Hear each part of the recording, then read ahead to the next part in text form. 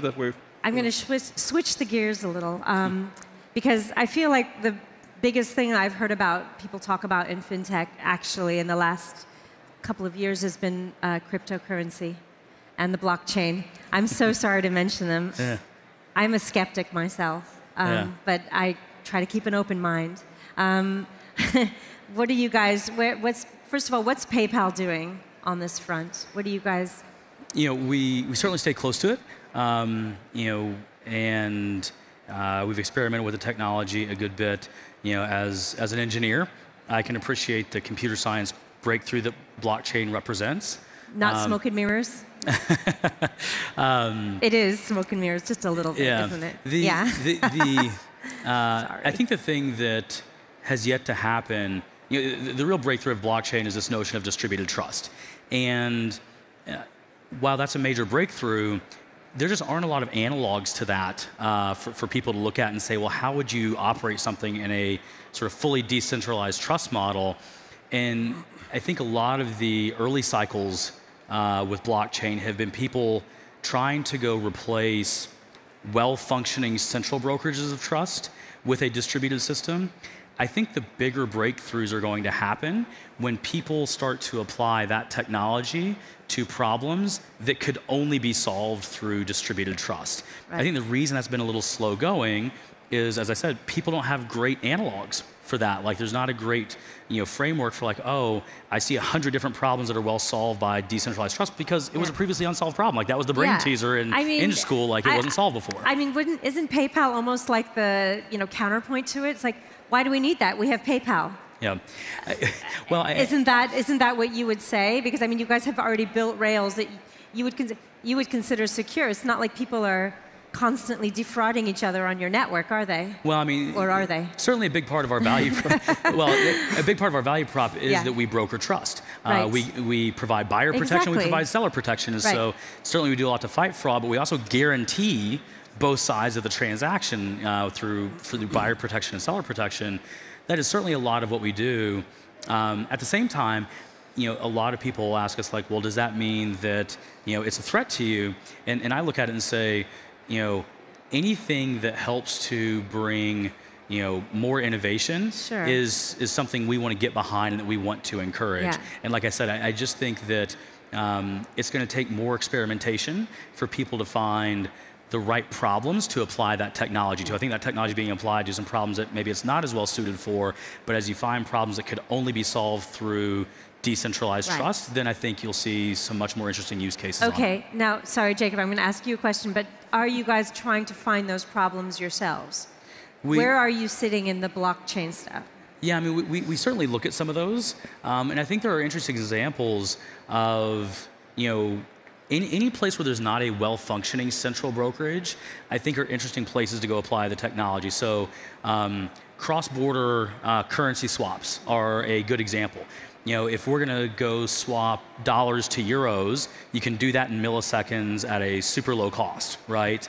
But say you want to go swap, you know, Kenyan currency to Nigerian currency, you know, that's going to take, you know, many, many days. And you're going to pay a very high fee to go do that because you don't have great functioning central brokerages there. So there's some companies out there that are doing exactly that kind of thing to say, oh, well, what if you use, you know, cryptocurrency to go make those currency swaps instead of going through a central brokerage? And they're taking 7 or 8 minutes on the blockchain to settle is way better than the 3 days it might have taken otherwise.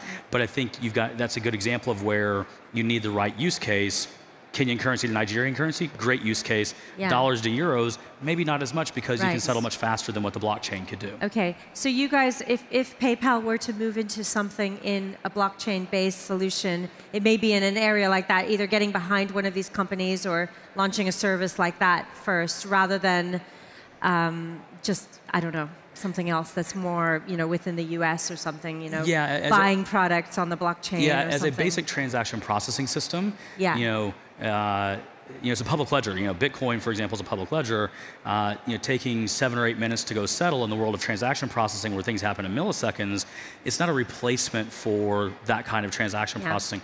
But like in that currency swap example, I do think there's other things that it can work well for, and we're definitely staying close to those. Okay. Jacob, did you want to add something to that? And then I have another question for you on this to follow up on.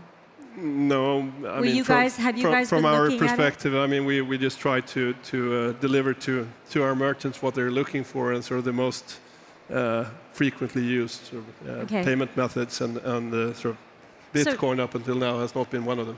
Right. So that was the second part of it all. Of course, is you've got the blockchain, which can be is a kind of distributed architecture, but then you've got the cryptocurrencies that sit on top of it. How much have you had merchants on the iSettle platform start asking if they can take payments in Bitcoin or Ethereum or whatever?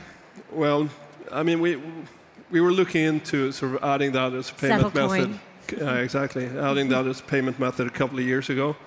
Then the fluctuation, obviously, of the cryptocurrencies, and sort of there is really no demand from sort of offline merchants, at least, that are selling sort of coffee to get paid with Bitcoin. So from that perspective, we haven't done much. But as you said, Bill, you know, where it becomes interesting maybe for us is more sort of from a back-end perspective. If we can sort of replace some internal systems with sort of blockchain, that could make sense. But that's as far as we've pushed it internally. Yeah. What about you guys? I mean, are we going to see a Venmo coin coming out soon or anything? No, we're not. It's so silly. Sorry. You know, you're a big fan, obviously. Yeah. I mean, huge. As Jacob was saying, we follow user demand, and you know we were accepting Bitcoin for a while, and as Jacob said, you were doing what for a while? We were accepting Bitcoin for a while. You were accepting, with Braintree, and I think the consumer demand's not there for that. But as Jacob was mentioning, we see a lot of consumer demand for alternative payment methods.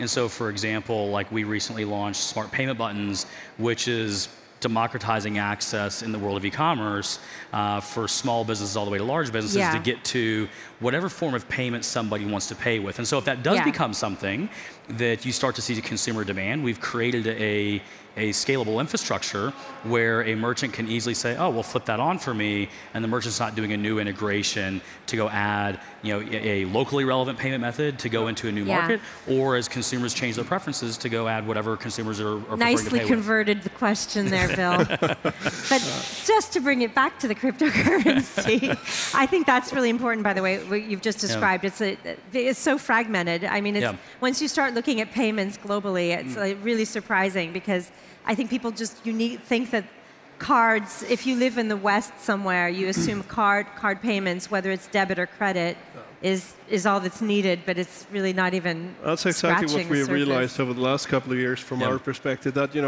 when we started, I think the payment landscape was actually a lot easier for merchants to be dealing with. It was basically MasterCard, Visa, and American Express from a card payment perspective, and then PayPal.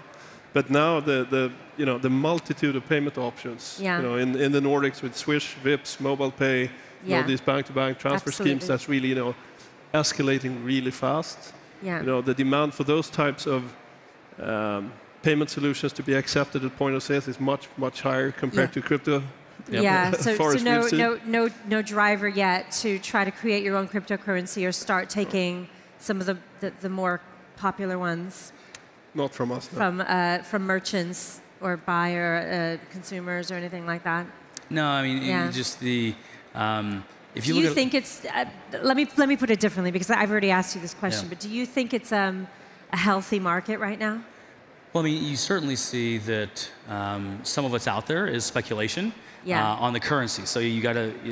I'm certainly not the only one to say this. Lots of folks have talked about this, sort of separating out the technology from the currency. I think the technology, there's a lot of interesting things that will happen. As I was saying before, you just need to apply the technology to the problems that are best suited for it. I think on the currency side, there's certainly been a lot of people that are engaging in currency speculation there, which I don't know that that's a healthy thing, which is why we've chosen not to really participate in that aspect of it. But that doesn't mean that we're not paying very close attention to the technology and what could be there. And even the things I was mentioning, part of what you do as an innovator is be prepared to adapt as things evolve. And so, like I mentioned on smart payment buttons, like there's a bunch of things like that we're doing to say, well, hey, we know we can't perfectly predict. We want to be flexible such that we're prepared for the fact that you can't perfectly predict how markets evolve, but that we can be flexible and adaptive as markets evolve. Which is a great thing to say, because that segues into my next question. I wanted to ask you guys what you thought about Amazon's cashierless stores. Do you think that that's something that could actually become ubiquitous, or do you think it's a marketing stunt by Amazon? And if it's ubiquitous, how will you adapt to that one? Well, I think it's an interesting experiment. I think it will, eventually we'll see whether it's something that actually works. But my personal view is that we'll see some sort of hybrid of the sort of completely sort of digitized offline retail store and someone with actual people selling things in it. But the transformation of retail right now is crazy, and a lot of sort of retailers are really feeling the stress of Amazon and the likes. I think that's right. I think in the world of retail, you see it every day with stores closing, going bankrupt, these kinds of things. There's going to be more change in the world of retail in the next 5 years than there's been in the last 50. And I think the question really is, as those retailers work to adapt, how do you go give them access to the kinds of tools that previously had been reserved only for the largest few? And I think that's a really important thing that we endeavor to go do, that we want to go give access to the many to engage in those kind of capabilities. But I think that's going to be a very important theme across the industry for the next 10 years, is how do you make it so that many players get to participate in that versus only a privileged few having access to those kinds of capabilities. That's always the theme, isn't it? And to summarize, that's sort of the whole logic behind the two of us sitting here together. So. Exactly right. Yeah, but does that mean that you guys are working on cashierless now? Well, we certainly care a lot about innovation in the store. We see that blurring together. We see that a lot of what we're doing with mobile payments, like this past Black Friday, for the first time, we had over $1 billion in mobile payment volume in a single day. Then crossed that again on Cyber Monday. But that's a great example of how you see the digital world and the physical world really starting to come together. The Black Friday that used to be a completely physical world event now is as much about digital as it is about in-store, but those are merging together. So that's a big focus for us, and that is, as Jacob was saying, a primary driver of us working together is to say we want to combine those digital capabilities with great in-store capabilities like what Jacob and his team have been working on. Okay, we're out of time, but thank you so much, you guys. Thank you all. Thanks, everybody. All right.